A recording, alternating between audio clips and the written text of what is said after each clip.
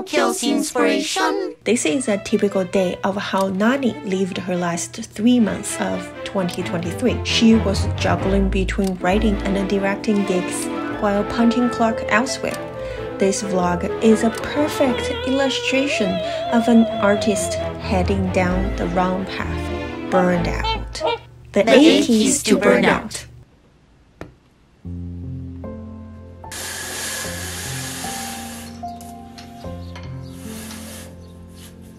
Look at this, the peace before the storm.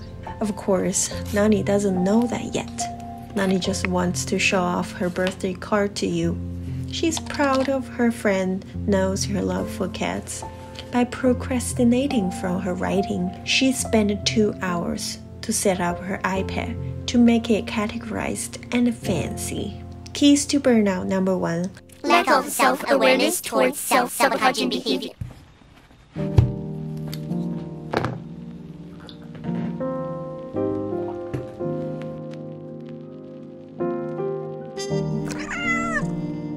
Look at her, still thinks she has the time to chill with a cup of coffee and read a book. Taking notes with some vibes. I say enjoy it since it's not for long. In fact, she's already 50 pages behind the reading schedule of her friend's book club.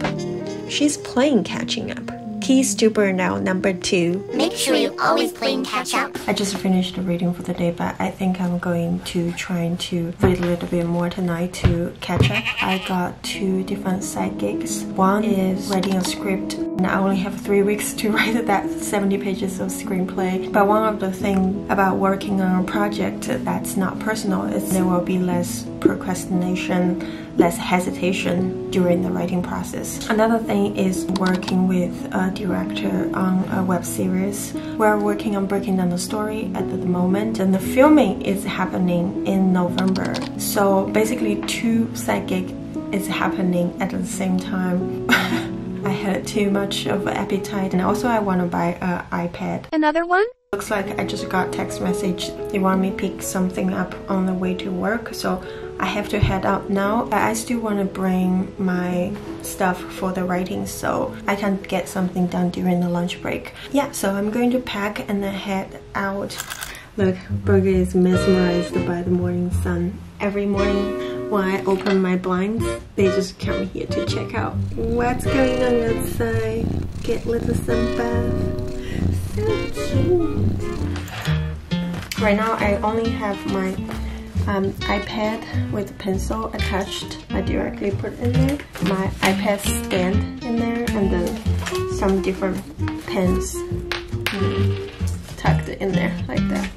Keyboard with me, earpods, coffee jar because I want to get some coffee beans. I'm also bringing my Onyx tablet. It's an e-ink tablet. I have adopted a story in here, so when I'm writing I need to referencing the story with this tablet. Oh my gosh, she has so many interesting things. Well, not that glamorous. Her overworking started her shopping addiction. More work means more shopping. Waste time, money, and energy. Keys to burnout number 3. Put yourself in a vicious cycle of overwork for money and spend money.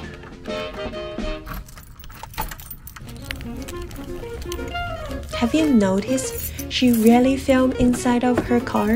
Because she doesn't have time to clean up the mess. You can tell just by looking at the poo on the windshield. Keys to burnout number 4. Give yourself a messy environment.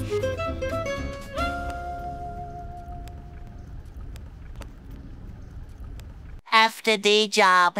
Hi again. Hi, Nani's vlog. Nani always makes sure to overestimate what she can do. She thinks she can jump right back into writing after her day job. See, she's managing to do some unproductive writing. But her short attention span from lack of energy removed her from her chair to chat with a friend.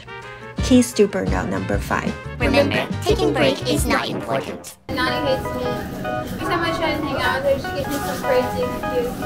But really, she's like one of my best friends. If anybody else thinks you're the best friend, it's not true. It's me. Nani's friend made a good point. Nani always busy and she neglects her friends and never go out. Keys to burnout number 6. Don't value your friends and family. Just keep working. Not sure if you noticed it, but she is also vlogging on a busy day.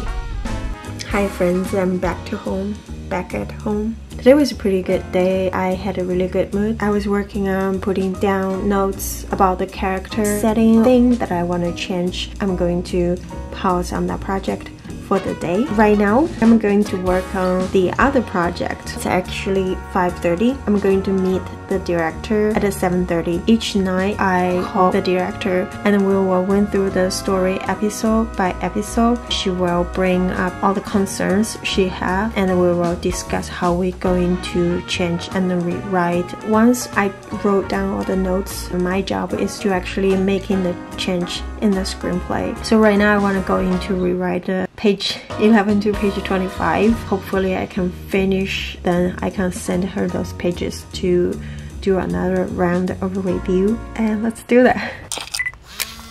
She thinks she is being productive by jumping right back into writing, and also she makes sure that she is writing a different project. She thinks she should push through it and do more unproductive writing. Keys to burnout number 7.